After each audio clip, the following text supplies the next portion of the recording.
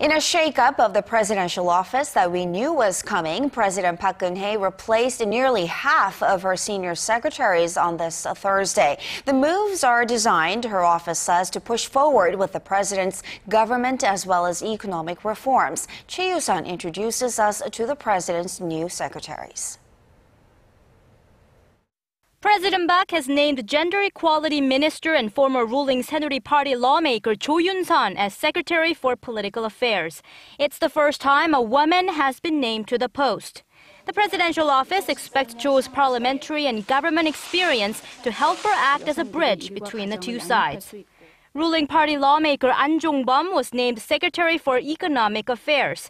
The tax, finance, and welfare expert played a key role in devising the president's election pledges. He is considered the right choice to lead the president's three-year plan to revitalize the local economy. Former prosecutor Kim Young-han was appointed Secretary for Civil Affairs. Citing his contributions to establish law and order, the presidential office expects Kim to restore discipline in public service and to deliver public opinion to the president without filters.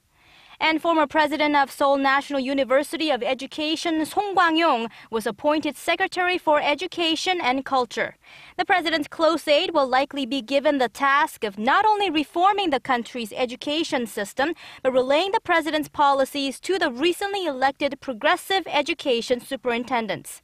While replacing half of her secretaries with close aides, President Park has confirmed confidence in her chief of staff, who has been criticized for the presidential office's recent series of personnel appointment failures and the government's lax response to April's ferry disaster.